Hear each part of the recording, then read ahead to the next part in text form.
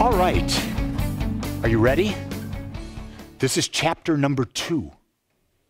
And chapter number 2 is we're talking about stepping into love, rediscovering, reclaiming our personal power. Last week we talked about the idea of what is love, but in order to know what love is, you got to know first, who are you? That's a question philosophers have been asking for years. Who am I? Plato, Socrates, Plotinus, everyone's been asking that question, who am I? You have probably been asking that question too. And today we're going to explore this question differently. And I want you to just really pay attention, but I really want you to be open to seeing it differently than what you've been seeing it all of your life. Okay? So we're going to go back and I'm going to talk about what is the definition of love. This is one of the definitions that I came up with. Love is the awareness and acceptance of our wholeness. Really think about that. It's about the awareness and acceptance that we're already perfect and whole. We've been taught to think that we are missing something. I remember so clearly getting married, and people would come up and say, so where's your better half? And I would rebel against that. What do you mean better half? This is the better half. Do you know why this is the better half? Because it's the only half I'm responsible for. Do you get that? In a relationship, you are responsible for one thing and one thing only, and that is who you are. You are not responsible for the other person. They're responsible for that. We've been taught, no, I got to change my partner. I got to do that. No, that's their job if they even want it. So you're responsible for yourself. So it's about the awareness, acceptance that you're whole already. Realize that who you are today, you created by the conscious and unconscious thoughts that you've had in your life up till this time. It's really fascinating. That's who you are. The mental atmosphere that you've created in your life to this point is the man or woman that you are. And you can change that to become different if you so choose. I went on and said, self-love is a never-ending process of expanding our personal power. It's a process of, we never get to the point where we realize the fullness of all that we are, because the fullness of all that we are is infinite. Right? How do you get to the point of knowing infinite? When you know infinite, you're beyond the senses. You're in a world where you don't even know you exist. When you're in that deep state of meditation that is tapped into the infinite, everything disappears. So when someone says to you, wow, I was in the deepest meditation. Let me tell you what it was like and what I felt like. That is not the deepest meditation. That's a sleep dream that's happening. In the deepest space of meditation, there's nothing. You don't exist. You blended back into the allness that is life. And so we then go on. It is the acceptance and expansion of our awareness that we are already whole and perfect. We're already whole and perfect. There's nothing we have to become. We're already whole and perfect. And then it goes, when we self-love, we become inspired, engaged, empowered, fulfilled, and free. Think about that. When you truly are in love, you are engaged in life. You are empowered in life. You're inspired from within. And you're free. The single one thing that we want most in the world is to feel free. Think about that. Anytime we rebel, it's because we do not feel free. So let's go on. Who am I? Let's go back to the very premise that all religion, spirituality talk about. Quantum physics, there is one. Quantum physics calls it the quantum field. Religion calls it the allness of God, the infinite nature of God. Okay? Science says there's a universal underlying power and principle in the universe. So when we talk about that there's only one and it's infinite, if there's only one and it's infinite, it means that everything that has been ever created was created by it, out of it. Do you get that? So that means you are an individualized expression of the infinite. You are created by the infinite. And so I guess the best analogy would be is you're a drop in the ocean.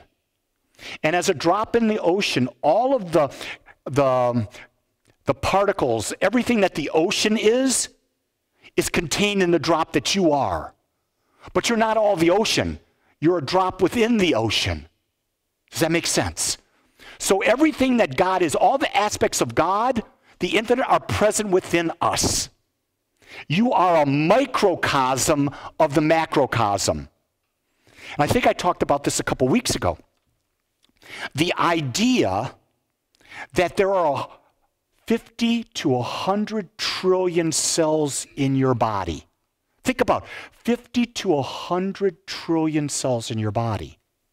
And your mind, that you don't even know about, the unconscious aspect of your mind, is causing those cells to be killed off, to be recreated. It's causing your digestion to happen, your circulation to happen, your nervous system to happen. Everything that's happening in your body is happening within your mind. You are actually the individualized mind of God of your body. So you are the God of your own body. So when we get into a state of disconnection, what's disconnection? Disconnection shows up as stress. Stress is the lack of understanding that you are already a part of the infinite. Because if you understand you're part of the infinite, you don't have stress. And if you don't have stress, then your body will be in a state of homeostasis. If you have stress, that's when the body weakens down. That happened for me in last June. I didn't realize I was stressing, and because I was in a stressful state for so long, my immune system broke down, and I got pneumonia. Who was responsible for me getting pneumonia? I was. I was not a victim because I'm the one who didn't manage my stress. I was unaware. And that's what happens to us. So we don't have to beat ourselves up. We have to realize that whatever's out picturing, it's a sign that something internal is going on. That's really the key thing. Our outpicturing in life tells us something is going on inside, and we have the ability to change whatever that is. So you're a microcosm of the macrocosm, which means this infinite macrocosm that created everything, you have the same power within you to create your life experience. The question is, are you going to be conscious enough to use it? We live as a paradox. Isn't that a great idea? We live as a paradox. It doesn't make sense. We are both the observer and the observed. We are the witness and the experiencer of our lives. That's a tough one. That's a really tough one to understand because we get, with our egos, we get locked into the aspect that the experiencer is all that we are. And what we do is when we get into the meditation practice, when we develop a really deep, sound meditation practice, that's when we finally start to become the observer of our lives. For me, that really became apparent in 2013 when I went to India, into Upper Uttarkashi, and was doing a 16-day silent meditation retreat with Kriya Yoga. And we were like 5 days into the retreat, and all of a sudden, the main moderator broke silence and basically said, the rain is started. It is a monsoon. We could be in for floods beyond things that we can control. But there was nothing we could do about it. Well, guess what happened? We got caught in the worst flooding in 100 years in the history of that area of India. We literally watched the toll bridge that went across, not the toll bridge, the suspension bridge that went across the Ganga River get wiped out. We watched the Ganga River go from 30 yards wide to over 250 yards wide. We were watching houses that were 50, 60, 70 feet above the river fall into the river as the river ate away the banks. We found out afterwards that 100,000 people were left homeless, 6,000 people died. We were in an ashram on the wrong side of the river. And I can remember being there with my friend Naranjan, who I'd met there, and we had a solar thing. So we were able to, with the Swami had a phone that he could charge on the thing and could get out, and we found out that it wasn't a monsoon, it was a freak storm that we were in, and the monsoons were going to start in 2 days. And I can remember looking at Naranjan, I says, we've got to take this under our own power now. If we stay here, we could die. And I can remember that they didn't want us to leave, that we were told we had to sit still. And I looked at Naranjan and I says, I'm not sitting still. My spirit says to do something. And so Naranjan and I, we hired this 21-year-old man, 5'6", 5'5", 120 pounds, but he knew the ropes. And so he took us across the Himalayas, about 750 to 1,000 feet above the river, where it's like this, going down, and it was all wet. And there were many times when I would start to slide, and he would reach and grab my hand and stop me. Naranjan, who's 6'3", bigger than I am, he would start to slide. This little guy grab his hand. And the amazing thing was, we went 4 hours, got to where the army base was, and talked to the captain. And he says, we can't come and get you. There's no helicopter that we can bring in there. There's no place for it. You're going to have to bring all 40 people here for us to helicopter you to safety. And so Naranjan and I then had to go back. Think about that. 4 more hours, and it was dark. And you know what was funny? I had zero fear. At that point, something happened because of my meditation practice that I stepped out of my body and I observed myself doing the dance, the walk of life. I'd never had that experience before to that level. And I attributed it to the fact that I was able to meditate. I was able to detach from my ego. Because what happens when you're attached to your ego? Fear. Every time you're feeling fear, it's your ego that's causing you to feel fear. Your ego is saying you're not enough. You're not whole. You're not perfect. You don't have what it takes. When you can detach from the ego, you become the observer. That's power. So at that moment, I got to experience it. And let me tell you, when I got back to the ashram where we were at after 8 hours of hiking, I was the most tired, beat up, sore, physically drained individual I have ever been. And the next day, we did it again to get out, all 40 of us, and we made it. But it was the observer, it was tapping into that stopped the fear. When you're in the experiencer, you got the fear. See, the observer doesn't judge. It sees each and every situation in balance. So here's what I understand. You are never given something more than you can deal with it, that you can deal with. So whatever happened in Uttarkashi that year, I was prepared to deal with. I said to myself, isn't it great that I take physical fitness so seriously? Isn't it great that I didn't have the body at that time? That would have been 2013. That would have been 7 years ago. That would have meant I was 61 years of age. I was the oldest person on this journey. And yet I was a leader. I didn't buy into the race consciousness that you get old and you can't do things. Your body temple is an expression of God, and you have the power to have a body that allows you to live the life that you want. But you've got to be conscious of it, and you've got to take the action mentally, emotionally, spiritually, and physically to become that person. And the idea is meditation takes you to a point where everything is in balance. You see, the illusion we have bought into is that there's a one-sided life. The pursuit of happiness, it is the opioid of the masses. It causes all depression, anxiety. It's the cause of all our mental illness because we are trying to reach to a goal that is impossible. We have to learn to set our own goals in our lives, goals that mean something to us. The observer is the part of us that gets to choose what it wants to experience. It's that aspect that looks at life and says, okay, what does Lee Wolak want in life? What brings juice to Lee Wolak? These are questions you should be asking yourself. What juicy? What do you love to do? What is it you want to do more of? We are always that choice whether we choose consciously or unconsciously. Do you get that? We are always at choice. Most of the time, our choices are unconscious. We bought into the idea that our parents are right, our schools are right, our politicians are right, our religious leaders are right, and we've given up our power to other people instead of going within and being uniquely you. The question is, think about this. Think about there's an infinite that has no limitations, and it's going to create everything out of itself, right? Everything out of itself. Would it create two of the exact same thing? No. It would create everything uniquely. There's not two snowflakes in the world that are alike. There's not two grains of sand that are alike. There are not two human beings that are alike. So each of us is unique. And we came here to have our own unique experience in this life. And we were given the five senses, we were given a mind that can create, and we are here to express and be that uniqueness.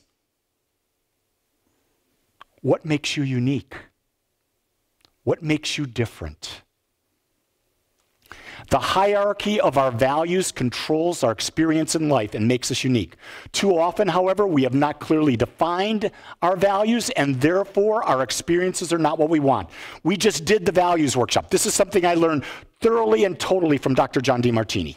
I give him all the credit in this. Until I understood the hierarchy of my values, I was living by the values of my mom, my dad, my religion, by society. I was not living Lee Wolak's values. Once I understood my values, I became powerful within myself, because that's where the power exists. Our values are those areas of our lives where we perceive there's a void or something missing. So how does that look? My number one value is spiritual self-actualization.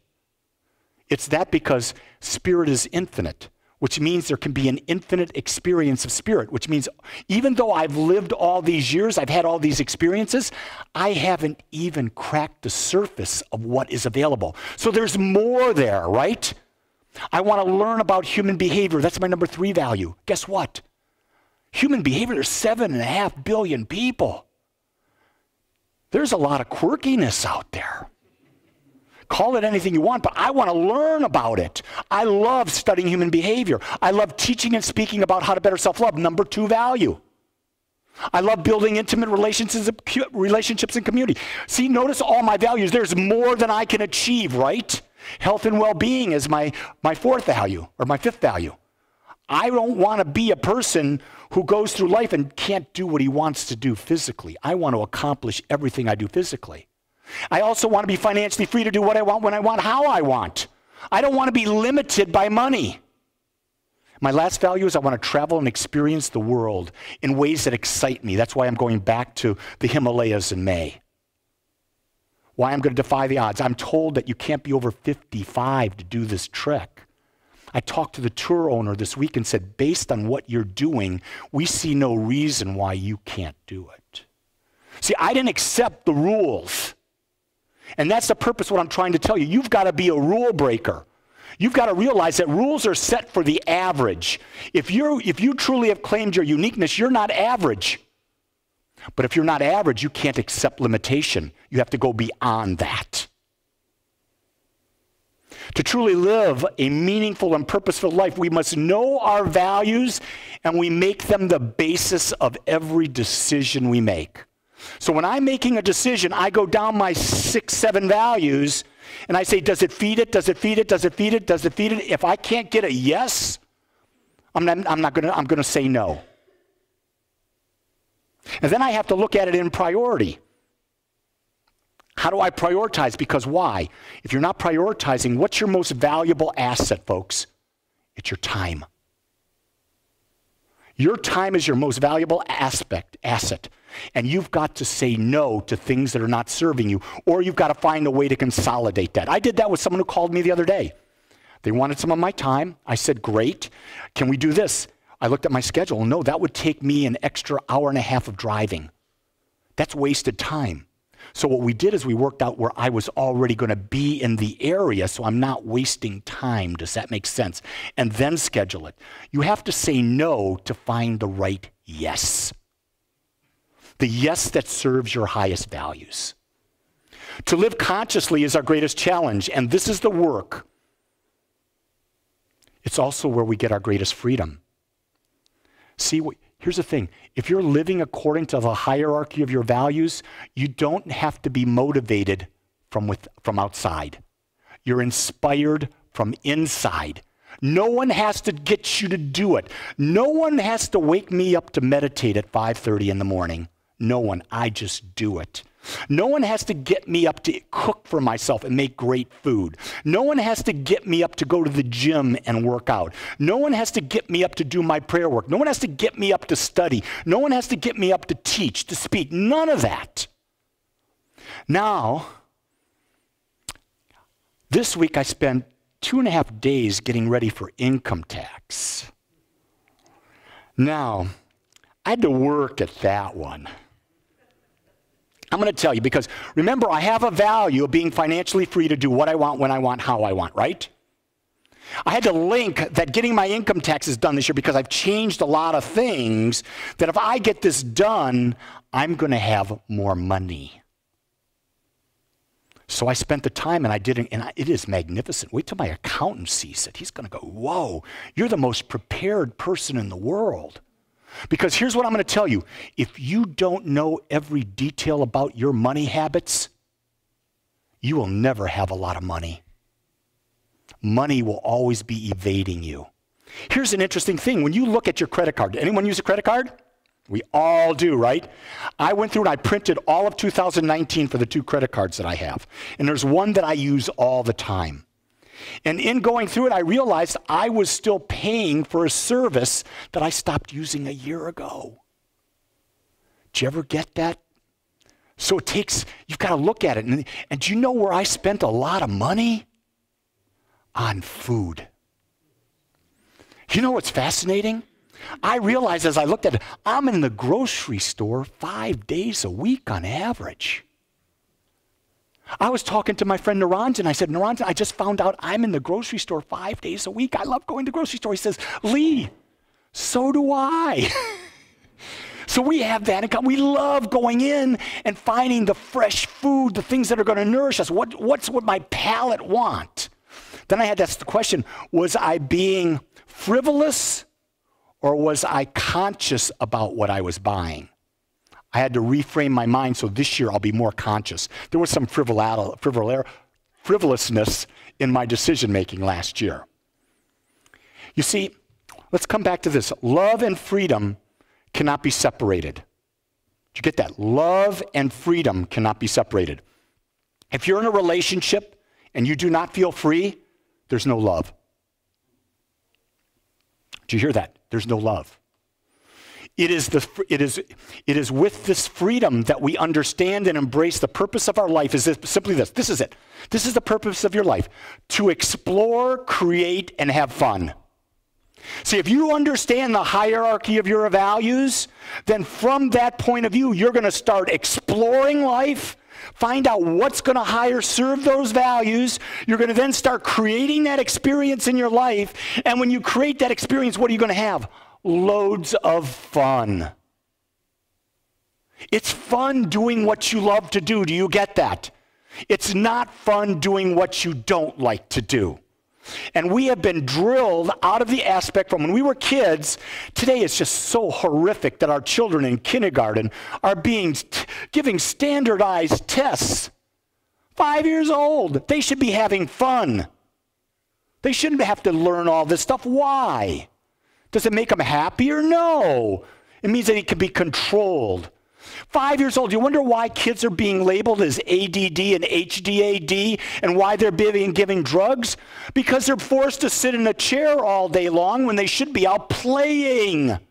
They say a boy that's running around in class, he's out of control. No, he's a boy playing. It's what you do. You were given a body to move, and we blindly allowed our children to be fit into this model, and we support the system that's doing it. I guess I have feelings on that, don't I? I don't want my granddaughter to go through that. So I'm doing my best to be an influence in her life so that she can be free to play, to explore, to expand, and most importantly, to have fun. You see, if you've got a granddaughter, some of you are too young, some of you are too old, but if you've got a granddaughter or grandson, your only role as a grandparent is to play and have fun. Allow them to be that youth, and here's the key thing, it allows you to be young again. That's where life is fun. Oh, so much fun. So who are you? You are the individualized expression of God, the individualized expression of the infinite. There's two aspects of you. There is the observer and there is the experiencer. You're both at the same time. My invitation to you is stop looking outside yourself for your fulfillment and realize that everything you are seeking is in you. It has always been in you. And what we're doing here is we're awakening to this truth of who we are. I want to thank you for joining us today. I'm so grateful that you took your time to watch or listen to this message. If you found this message beneficial, I would ask that you go to our website, agapecsl.com. Once there, click on the donate button and experience the joy of conscious and purposeful giving. Or if you would like, text your gift by simply dialing 972-532-6976. It is through your gifts that we are able to bring this message to you in the world. I would ask that if you like this message, to please subscribe to my YouTube channel under my name, Lee Wolak. Again, I want to thank you for joining me in the Agape community as we learn how to better self-love through conscious living.